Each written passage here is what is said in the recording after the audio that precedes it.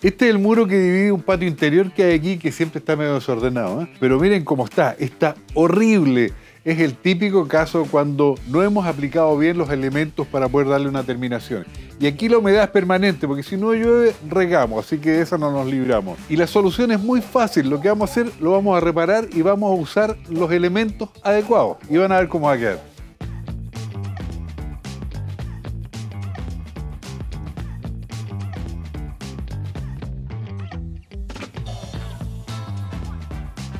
Vamos a dejar este muro impecable y para eso tenemos que eliminar todo esto que está suelto y aplicar los elementos que corresponde.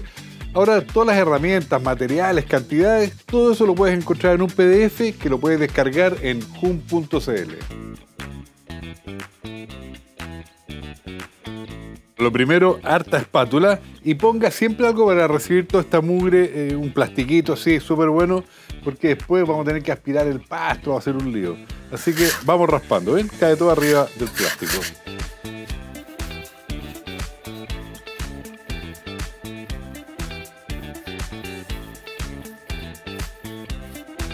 En general no hay que sacar toda la pintura, pero uno se va metiendo aquí donde están estas grietas y mete un poquito la espátula y todo eso está suelto, ¿eh? Entonces tiene que volar.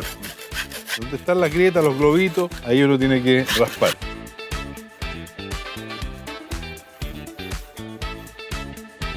Conviene después pasar una escobilla de acero, especialmente en esa parte de ahí abajo que está muy a mal traer. Entonces sí vamos dejando la superficie libre de restos de pintura y de yeso y de estucos y qué sé yo. Muchas veces es tanta la humedad que nos separa hasta el estuco del muro y eso sí que es un problema serio porque hay que hacer prácticamente todo de nuevo.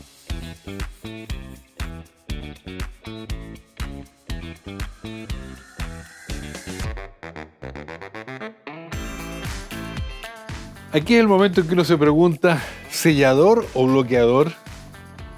El bloqueador de humedad se usa cuando, por ejemplo, acá tenemos mucha humedad y viene de aquí atrás y no la podemos impedir, cuesta mucho impedirla, ya sea que el vecino no quiere hacer arreglo, ya sea que hay un canal, ya sea que hay matrices de agua rota, qué sé yo, aparece por acá, entonces ahí le aplicamos bloqueador y frenamos esa humedad.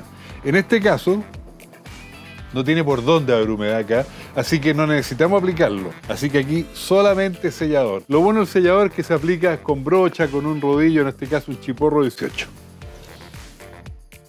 Bueno, y como dijo el hombre rana, en el fondo, la razón de que usemos el sellador son dos principalmente. Una que es un puente adherente, cosa que lo que aplicamos aquí se agarra bien.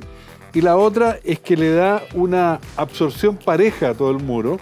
Y si yo pinto sobre este sellador, la pintura se va a desparramar uniformemente y el color me va a quedar parejo. No van a quedar unas partes más cargadas que otras. La razón por qué se pegan bien las cosas es que esto como que el polvo que queda, porque siempre queda algo de polvo, lo transforma con un barrito y lo hace propio y lo distribuye y lo deja pegajoso, por decirlo de alguna manera, y pega todo aquí.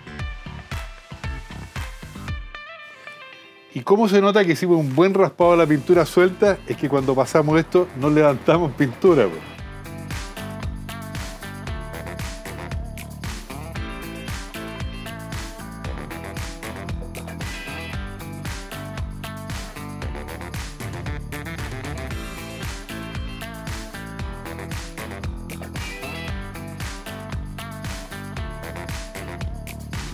Una cosa que nos hace el sellador es tapar estas grietas, ¿no es cierto? Porque es muy líquido y es para otra cosa.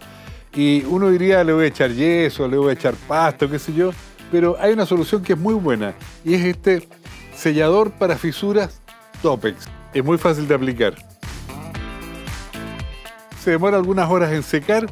La gracia que tiene es que es lijable y pintable. Eso sí, el fabricante recomienda aplicarlo siempre sobre el sellador. Y ya lo teníamos puesto, po.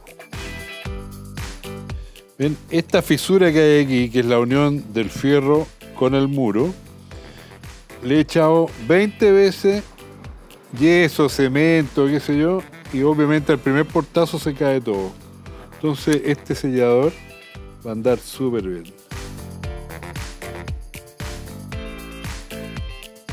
¿Y cómo se sacan todos estos productos? Con el dedo.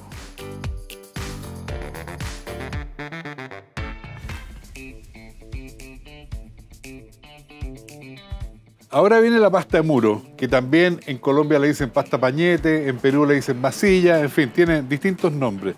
La pasta de muro es la que va eliminando todas esas imperfecciones que hay. Asegúrese de que sea pasta de muro de exterior. Hay que respetar los tiempos que requiere el aplicado de cada etapa y el fragüe correspondiente o el secado correspondiente.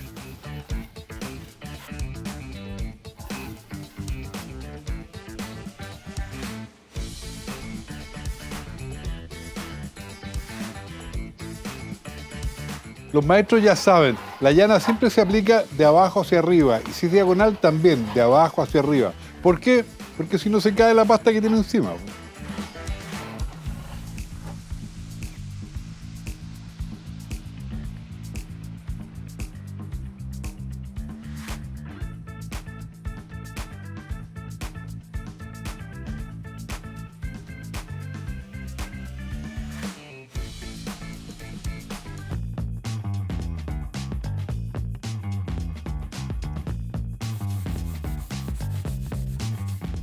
Estamos en el proceso del lijado. Siempre quedan imperfecciones y uno con una lija del 100, 120 le va sacando todas esas rebarbitas, todas esas rayas que quedan. Respeta muy bien el tiempo de secado, 2 horas como mínimo cuando hay sol. Ahora que está nublado y que está más o menos húmedo, se demora más. Entonces, todos los procesos tienen su tiempo y hay que darle ese tiempo.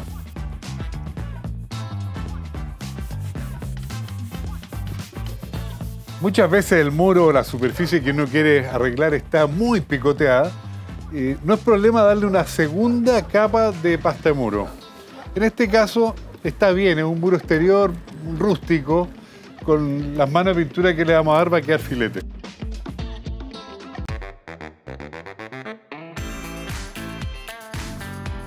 Y finalmente llegamos a la etapa de la pintura. Vamos a usar esta pintura que es fantástica, es una color hidrorrepelente que tiene un montón de propiedades. Es autoimprimante, o sea, no necesitamos aplicar una mano de otra pintura para poner esta. Resiste presión del agua positiva y negativa, o sea, por los dos lados. Trabaja como sellante también. Tiene un tiempo de secado para una segunda mano de 2 horas, que también es súper bueno porque normalmente se demoran mucho. Esta pintura es resistente a los hongos. Ahora, si nosotros hubiéramos tenido hongos en el muro, lo primero que tenemos que tratar una vez que raspamos y pasamos la escobilla es lavar con una solución de agua con cloro. Con eso los matamos, aplicamos todo lo que hemos hecho, pintamos y ahí sí que va a aguantarlo.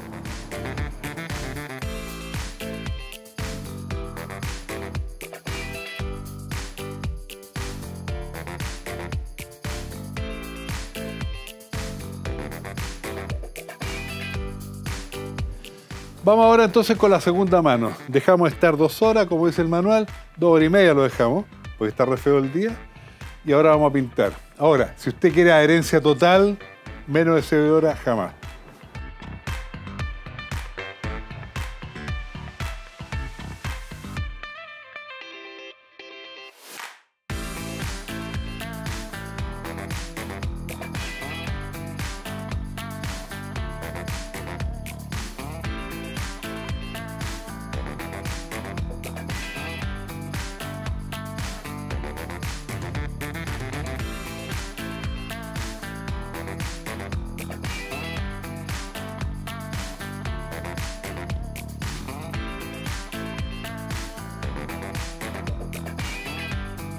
Miren el telón de fondo que tengo. Vino Lili recién y me decía que cuando llegaban las visitas los hacía entrar de espalda para que no vieran el muro como estaba. Ahora está perfecto. Sacamos todas las imperfecciones, lo limpiamos y lo pintamos y lo tratamos bien. Todo lo que hay que hacer, paso a paso, con los tiempos prudentes, todo lo acordado.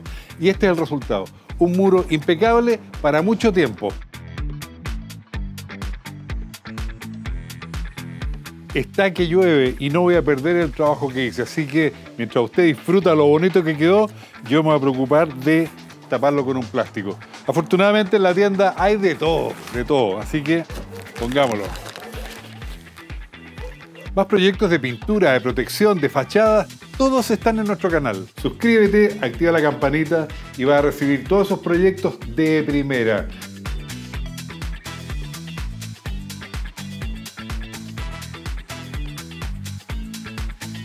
Y lo mejor es que cada producto que viste en este proyecto lo encuentras en Sodimac, en nuestra app y en falabella.com.